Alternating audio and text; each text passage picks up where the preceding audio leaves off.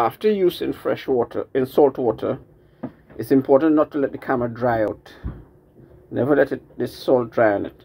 So you take it in some fresh water. Either keep it in some salt water all the while, or you take it in some fresh water and you insert it and shake it vigorously. That will simulate the pressures of the water that you take it underwater.